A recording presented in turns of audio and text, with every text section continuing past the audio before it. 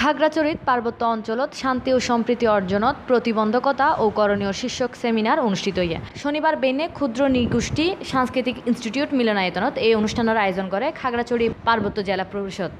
এর প্রধান অতিথি আছিল পার্বত্য মন্ত্রণালয়ের ভারপ্রাপ্ত সচিব মোহাম্মদ নুরুল আমিন। এ সময় তিনি হয় তারপর মাননীয় প্রধানমন্ত্রী শেখ হাসিনা 1997 সালে এই শান্তি চুক্তি করেছেন, যার একমাত্র লক্ষ্য এই পার্বত্য এলাকায় শান্তি প্রতিষ্ঠা করা এবং উন্নয়ন করে এগিয়ে নেওয়া। এটাই লক্ষ্য। মাননীয় প্রধানমন্ত্রী কেন দিচ্ছেন ওই যে পাহাড়ি এলাকার জনগোষ্ঠী যারা খুব খারাপ অবস্থায় বসবাস করে তাদের যেন উন্নয়ন হয় এবং সারা বছর যেন কাজ করে ফেলতে পারে।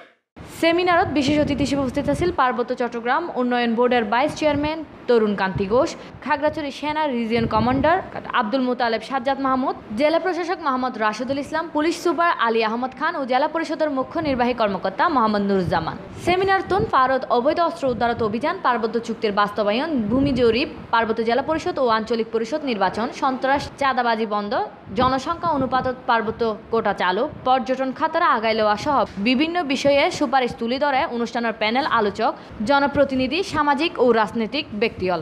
খাগড়াছড়ি পার্বত্য জেলা পরিষদের চেয়ারম্যানের সভাপতিত্বে সেমিনারত মূল প্রবন্ধ পাঠ করে গবেষক মথুরা বিকাশ ত্রিপুরা। দায়িত্ব পালন করছেন খাগড়াছড়ি পার্বত্য জেলার বর্তমান সংসদকে। Desk news, Cplus TV।